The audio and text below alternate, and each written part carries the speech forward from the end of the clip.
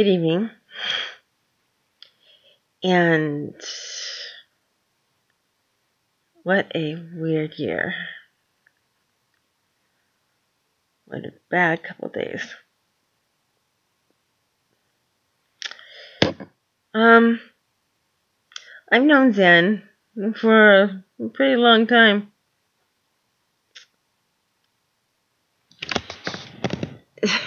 Zen is always wondering what kind of trouble is she going to get into now.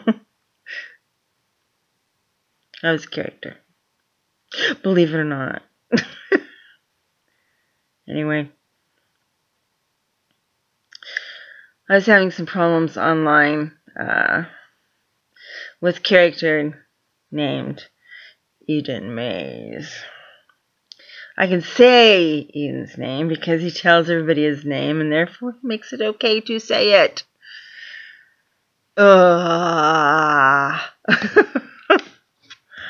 He was giving me quite a row. And he is the denier of womanizing. And I just said online that he was flirting with my daughter. Called her all the time at my home. On and on and on. Well, Mays had a fit. A living fit. And all of his print was this big, so then you knew he was beyond yelling. He was hysterical. Oh yeah, he was a lovely dude. And to this day, if I make a movie, he's not allowed to comment on any of my stuff. It's been a permanent restraining order for both of us since 2009. And I don't mention it.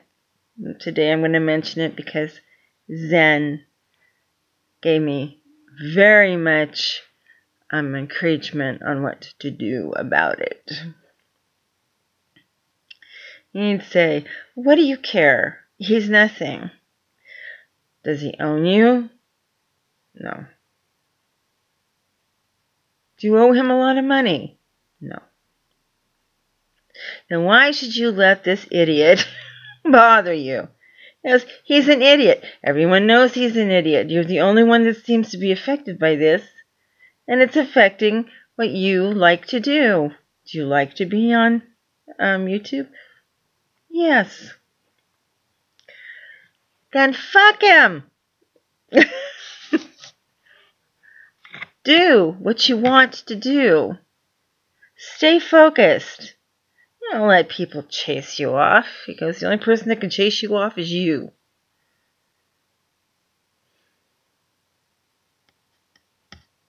And here I am yet today.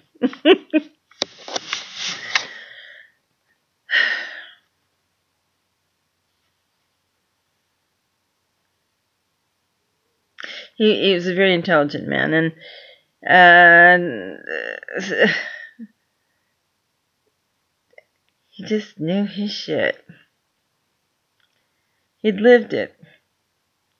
He lived a very hard life, but he liked it that way. He got to experience more people of different varieties that way than if he had lived in middle-class America.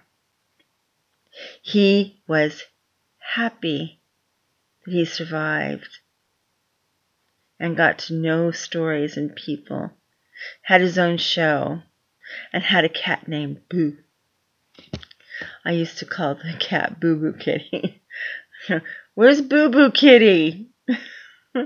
He'd show up, come in the window as Zen was trying to do a program. He's sitting there on the windowsill, and all you'd see is a tail flip over Zen's face. I always thought that tail's going to hook right onto his nose someday. He loved that cat. Adored that cat. He knew I liked cats, so I just, Was I tuning in to Zen or was I tuning in to Boo Boo Kitty? Oh, everybody knows that answer. I was tuning into Boo Boo Kitty. Good God. Zen was an interesting man. Being Italian, of course, part Italian, the old song sung by Frank Sinatra, I Did It My Way, comes to mind. Because he did do it his way. He did have control of his life. He lived the Buddhist way. And Zen was his name. I have a lot of honor for that. Gutsy guy, wasn't he? Yeah. A lot of gutsy people here. Interesting people. And Zen is just one of them that is left. I just don't see him leaving, really. I see him traveling around and checking in every now and then. I just don't see him. It's like, hey, you, go home.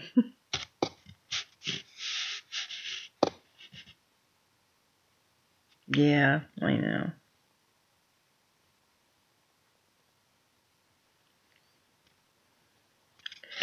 I can only smile for the guy. It's because he did what he wanted to do. And by God, that is worth laughing about and smiling about. That's all I have to say. Sweet dreams if you sleep.